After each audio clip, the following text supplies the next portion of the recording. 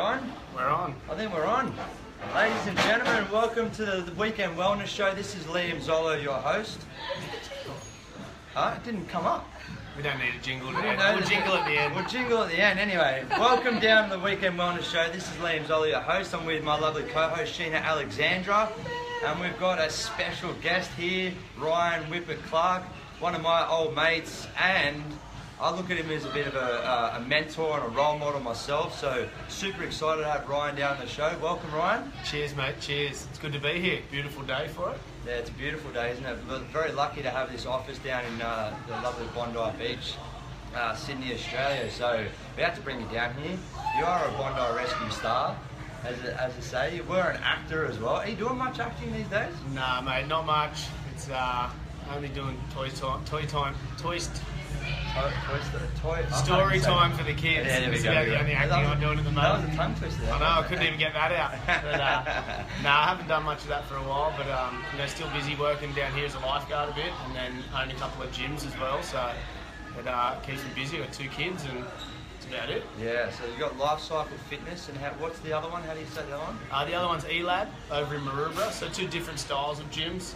Life Cycle's got your conventional sort of gym, weights and cardio on level 1, then we do a bunch of group training upstairs. And then over at ELAB at Maroubra, we've teamed up with some physios and exercise physiologists and really looking at the sort of high performance end of movement and a bit of rehabilitation for people coming back from injuries, plus also the performance side. We've got some sponsored athletes on Sage from down here, one of the young surfers, and Lizzie Wellborn, and we get a few of the other athletes in there training, just sort of trying to improve their movement patterns and help them achieve success in their desired sports. Do you know, I walk by that studio every single day and I had no idea what it was. On your way to Domino's Pizza? I hope not. No, my Bikram yoga is at Baba Yoga right there. And it is next door almost. It's a beautiful studio. Yeah, it is. It's good. It's been going. We've been open for a year now, and the results we're seeing over there are pretty incredible. Yeah, okay. With some people. So yeah, it's kind of a different style. It's it's bringing the best training modalities, bit of Pilates, yoga, sort of some wellness stuff, and then your strength, your cardio, but just done in a controlled small group environment. And the results we're getting are amazing. Are there classes that you can go to, or is it? So we do classes. There's sort of 5, depending on which day. There's sort of 5 to 6 classes a day, and again ranging from strength and conditioning, core, Pilates, functional patterns, that sort of stuff. Well, Ryan, I didn't know that the conversation was going to start out this way, but I stopped doing my CrossFit because I no longer live in Drummoyne, and I've been looking for something to there you go. Come on down. You got a customer, right? No, there we go. That was easy. I've been doing Liam's personal training regime. I see you're brushing me already now for No, I'm someone not else. brushing you. I'm just You're out, mate. You're out. I'm done. You're out. Hey, if I'm done, I'm glad that you're going to another person here. So it's all good. Never done. It's all good. It's all love in here in the studio. So I want to know why you chose to go down that path of going from the group fitness style classes that you're doing at Life Cycle, and then choosing Maroubra and going down the path of rehab. But did you choose that demographic of that area? That's what they needed, or was it just the space that you got, or do you think that? Yeah, it was just it was a bit of a couple of things. Mark Mitchell, one of the other owners in the business, owns Advanced Therapies, which is a physiotherapy business, an incredible physio sort of practice that probably got some of the best physios I've ever seen, and we work so closely with them that's why we chose that area. That space came up, and it just fitted well, working right near Mark, and the whole process is, we check in on people. They have an induction at the start. We know what injuries they've got. We know where they're at physically, also what their goals are, and we work closely with those guys. So that's one reason, but we are looking, to kind of grow it, and definitely that won't be the last ELAB. Yeah, well, that's the next question. It was how many more do you want to just open up one more a year or something? Or not sure yet. I mean, the growth pattern, like any business, you iron out a few creases at the start, and we've sort of got some really, really good systems in place now, which are really getting good results with people, and everything from movement and rehabilitation to weight loss, aesthetics, everything's coming through, and we're getting good results. So yeah, it's just a matter of seeing what spaces come up, and there's only so many hours in the day, but we're doing our best to sort of get some more going and really reach out to everyone and get everyone training their best. And do you think that you would amalgamate the two different ones, or do you enjoy keeping the separation of the group fitness style within life cycle and then the controlled in E-Lab? I think there's definitely a market for both. You know, like it's the movements we use up at life cycle and the types of sessions, they're pretty intense, and they get great results again for fitness, aesthetics wise, strength, all that sort of stuff.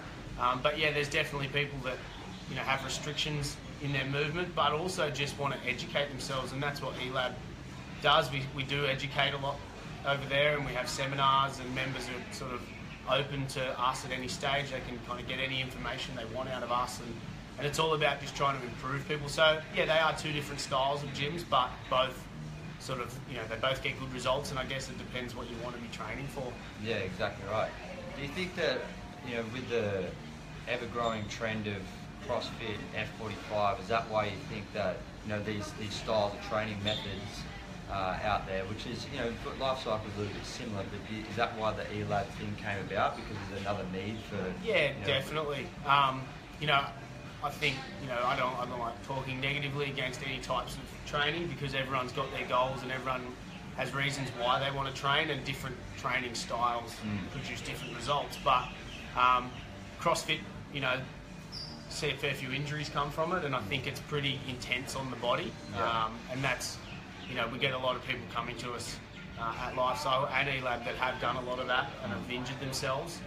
If you're good at it, then you're going to be good at it, and you can probably do it injury-free. But people that kind of go in and try and throw heavy weights around without the right technique, it does tend to lead to a bit of injury. And I think life cycles, we use a lot of functional movements, and we use a lot of still controlled good exercises which teach technique.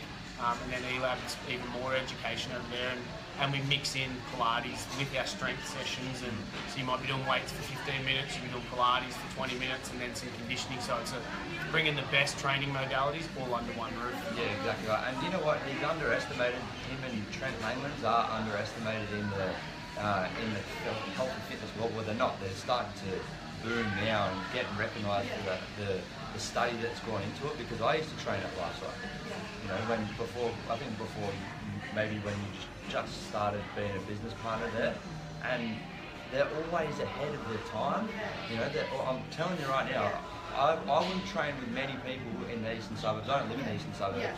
But myself, as a trainer for 11 years, I wouldn't train with many people apart from these guys. So can I ask the E-Lab, do you have to be rehabilitated to go there? No, not at all. Like, we've got elite athletes that come and they just like our program. It's just the way we sort of train is we're really encouraging people to look after their body and go for longevity in their training and whatever sport they choose. And we've got a range of people from 18-year-old athletes that are at the top of the Ironwoman series, Lizzie, and Sage is a great young surfer from down here.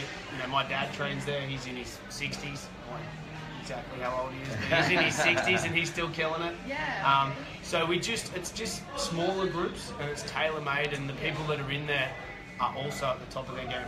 We only employ really, really good trainers, physios, exercise physiologists, that sort of stuff. So the level of the trainer is right up there, and then the level of program that comes out of that, and everything's tailored. If we know someone's got an injury, then we'll tailor their sessions purely for them. So with the athlete thing, right? So you're also an athlete yourself. Well, technically not, but I'll give anything a crack. What's happening right now? You're doing because I'm looking out at this beautiful ocean, seeing people paddle out there, and you're talking about being an athlete, and I know that you've got something coming up soon. Yeah, is that right? What's I do. Heading off to Hawaii in 4 weeks. Close. Yeah, terrifyingly close. Okay.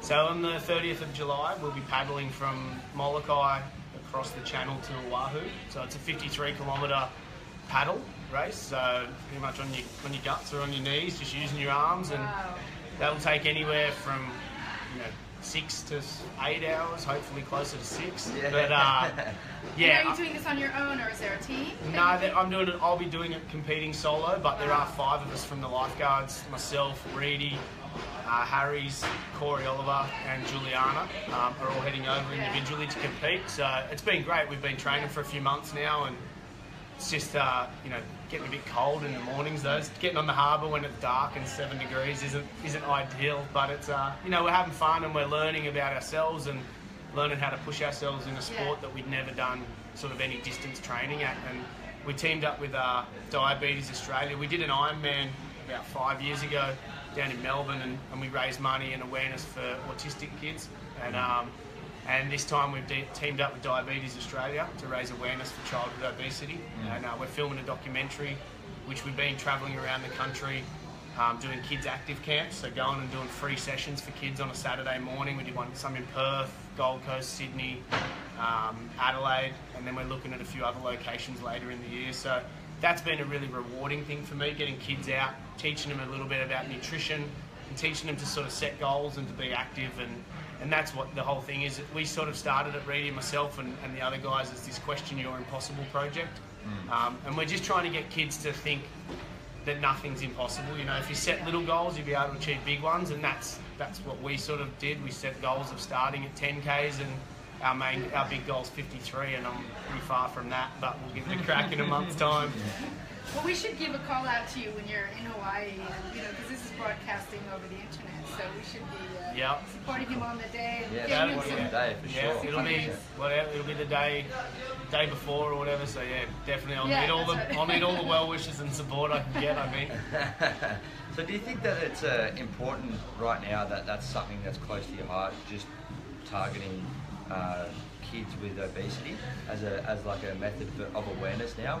Is this something that's going to be permanently in the future? Or are you going to change once again, or is this that set thing? Nah, this sort of, you know, QII project that we came up with, it's something that I want to keep going, and this isn't the only challenge that I'll set for myself, or I know Reedy's keen. We've got a few other things in mind, and it's, you know, they don't always have to be big, hard, athletic things. We can set some other goals. You know, we've been talking to kids about academic goals at school and just trying to improve a little bit here and there, and so they get to be a better person or a better student as they go. So the project itself's got a long way to go, and we're going to be, you know, behind it for as long as we can. And for me, childhood obesity is pretty, you know, it's a close subject. I've got 2 kids of my own, and, you know, I definitely want to see them grow up healthy and active. And unfortunately, we do see a lot of obese children around these days, and it's getting worse and worse with the amount of sugar that kids are eating and the diets that are available now. And you know, it's about getting out to these kids and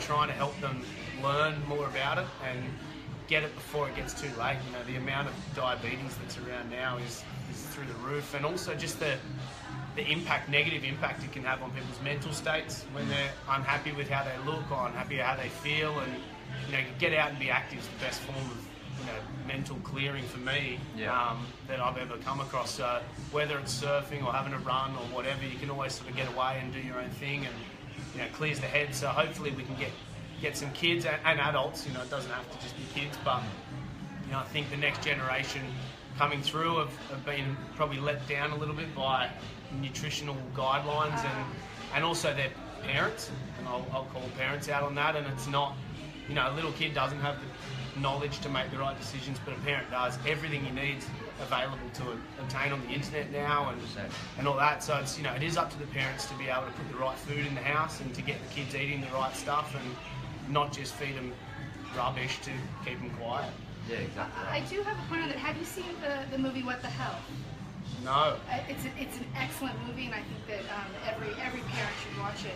But along the lines of what you were saying, it's the decisions of the parents that need to be considered. But I don't think parents even know what's going on in the health industry. You know, you go to the supermarket and you buy cold cuts and you buy, you know, food from the grocery store, and you think that this food is healthy, and in reality, it's not. No. Most 80% of the food that we are consuming is filled with chemicals that are creating obesity and diabetes and cancer. And so I was just going to ask, when you are talking to these kids with obesity, obviously physical activity is a huge part of it, but so is diet and the right kind of diet. Yeah, that's it. And I mean, big companies are the kings of marketing, and they're putting, you know, what used to be in a big colourful box is now in like a brown cardboard looking box, and it looks organic, and people that don't sort of either know how to read the packaging on the back or don't have a good understanding of what they're eating or what they're feeding their kids would think that it's healthy because the packet looks healthy, and that's, you know, that's what we're trying to do. We're just trying to raise awareness about what foods to certainly avoid, and then, you know, what foods that you should be trying to introduce into your diet, and just keeping everything in moderation. I mean, we're not trying to tell kids they're never going to eat a chocolate or they're never going to have a lolly again. That's a treat food. Yeah, but I mean, I'm going to eat that again, you know, but it's eating it once, or, you know, once a week or twice a week, not 10 or 15 times a week. I say to my daughter that there's healthy chocolate out there and then there's bad chocolate. Dark chocolate, you know, 70% cocoa, it's still chocolate, it still tastes really good, and it's healthy for you. Healthier. So Yeah. I always let her have that, you know. Yeah. I think that, sorry. I find like dark chocolate as well.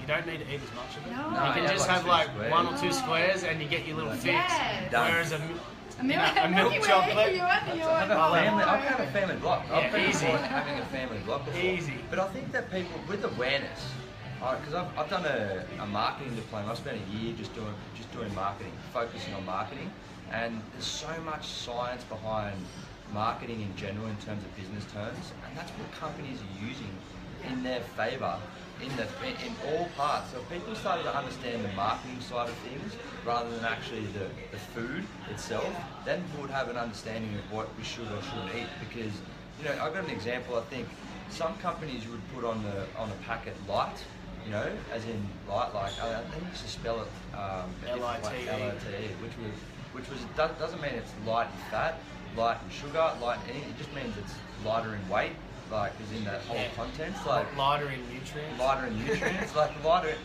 Doesn't say, but then our minds think light. Oh, it associates with that. That's a marketing term, so we pick it up and eat it.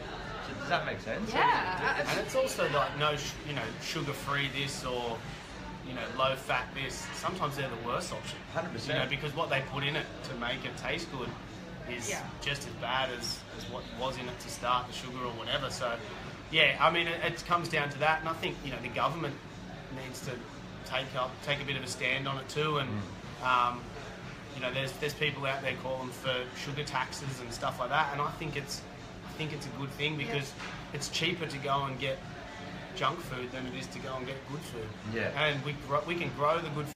Hamburgers for $1. Yeah.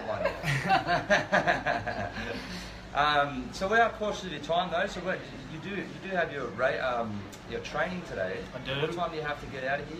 Mate, we've got a bit of time left, so if we've got anything else we want to talk about, but we'll be floating around the harbour for a few hours. So go see Whippet outside the Opera House again. I saw that photo. Was it you or Reedy that I saw the photo of? We've been up there a bunch of times so far, so I think today we're going to look at starting at Rose Bay and heading up past Cockatoo Island and head right up there. Hopefully don't bump into any bull sharks. And it's freezing though. Is the water cold? The water's actually pretty nice. Really? Once you get going and you're paddling, it's alright. But yeah, we'll be looking to try and punch out a few hours, maybe 25k today. What do you do in turn? Like, do you talk to each other, or are you just in the zone? Like, Reedy doesn't shut up no matter where you are, so you just listen. But it's we just kind of paddle along, and we're not going at race pace, as you'd say. We're just trying to punch out some Ks and get the arms moving. So yeah, we have a chat and a laugh, and you know, it's actually sort of opened me up. I've seen more of the harbour in the last sort of month or two than I'd seen in my other 33 years of living. So you know, it's been great. I've experienced some cool things, and we've had some really fun times out on the water. So yeah, I'm looking forward to this afternoon. It's a cracker day here in Sydney, and ready to go. Does it freak you out? It freaked me out. It freaks me out going past the shore breaker. God, but that's it's my so gorgeous. It's such a that must be my day. English heritage though. Yeah, I was born in England. That's and you'll get burnt if you go out. If you go out the back and back, you'll be burnt. You got to stay close and keep reapplying the sunscreen. I think I was freaked out one time. I thought it was you, but I think it was actually Rob Bruns that came in to save me. I was actually at Bronny. We grew up around Bronny. Yeah. You were probably lifeguarding at the time. Probably yesterday, actually. No, I was at Bronny and went out with Ben Saylor. Yeah. And I had a bodyboard, and I didn't have any flippers. It was the first time out in the bodyboard. Went straight out the back. Sailor took me out to what is it, behind the pool? What do you call it? Bunnies out Bunnies. there. I was right out the back of Bunnies, and it was like 4 foot, probably a foot, but it. You sound like every other English backpacker that's turned up. Your brother used to do that. Just go out and get stuck in the rip as well. Stuck in the rip as Shout out to Johnny Zollo if he's listening. Johnny Zollo, he will be listening, I think. He better be. But I was actually caught out there though for like a good half an hour. Ben Saylor went back in and left me by myself, and then Rob Bruns had to come grab me. Saw me struggling out the back there, so probably a bit freaked out now ever since then. That's probably why I don't go past hit deep. But you know, like it's one of those things. It's, you know, I've sort of spent my whole life in the ocean, and I do know what's swimming below me. But we're on 12-foot long boards, and hopefully we don't look that tasty. But yeah, you definitely think about it, whether I'm surfing or swimming laps of the bay or paddling. You know, I find when we're paddling, you can end up a couple of K out to sea. So yeah, you definitely. I'm not going to say it doesn't cross my mind, but I'm not. You know, it's sort of one of those things that you're probably more likely to get hit by a car on the way to training than you are get hit by a shark while you're out there. You'd be freaked out if you were further north though as well, where I was living in Yamba. I mean, that's like.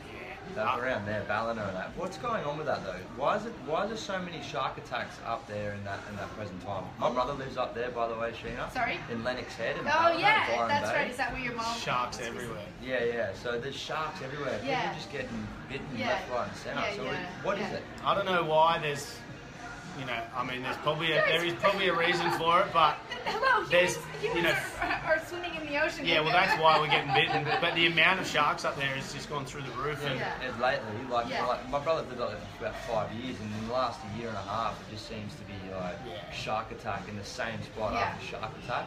My brother had a theory. I don't know if it's one of his bullcrap theories. One of his other theories. He said that there's a whale that crossed up on the shore, and they dug it into the sand, and that something creeped. Seeps out. Right. So I don't know. I don't know if that's true or not. I don't know if anyone can really put it down to anything. I mean, maybe fishing. You know, we're getting rid of a lot of the fish up there. A lot of probably less fuel, food sources for sharks. So maybe they're coming in further to chase more fish, or currents, climate. Global warming's definitely messing with the water temperatures at different times of the year. Plus, whale migrations, that part of the coast sticks out.